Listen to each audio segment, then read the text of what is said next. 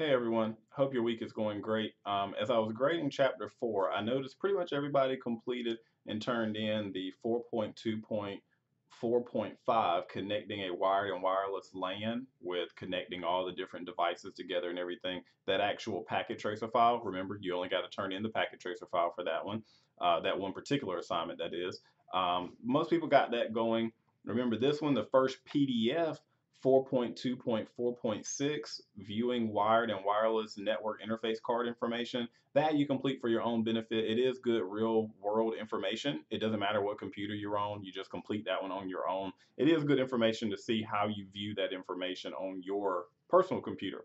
But the one you do need to complete as well as the packet tracer, this one's just the PDF. It's 4.1.2.4, identifying network devices and cabling. Now, there's a couple different ways you can complete this lab. If you scroll to page 2, they've got an example here. There are 6 total spots here, so 5 more that you need to find of Cisco devices. Doesn't matter, it could be Nortel routers or Avaya, any other router or switch that you can think of, whatever brand you choose. And you need to fill in the model number here. They've given an example of a 1941 router. And then what physical characteristics, like what ports does the actual device have? Now, obviously, you may not have one of these at home because they're very expensive, but one thing you can do is either Google the model name or you can look in Packet Tracer. So if we open up a brand new Packet Tracer file,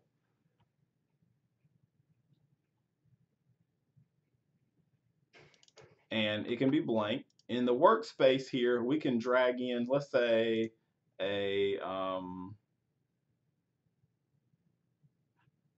let's do a 2960 switch here.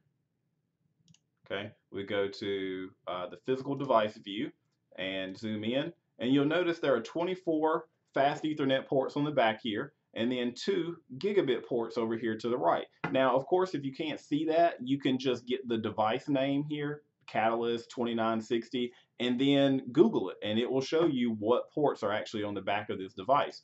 One that may be a little easier to see, let's drop a 2911 router in here. We zoom in. You can see up here it's got an auxiliary port, mini USB, and a regular console version of the same port. 3 gigabit ports because it says GE000201, the ones with the yellow tag, and 2 USB ports. So you don't have to drag in more ports and stuff. These are just the main ones that you need to look at.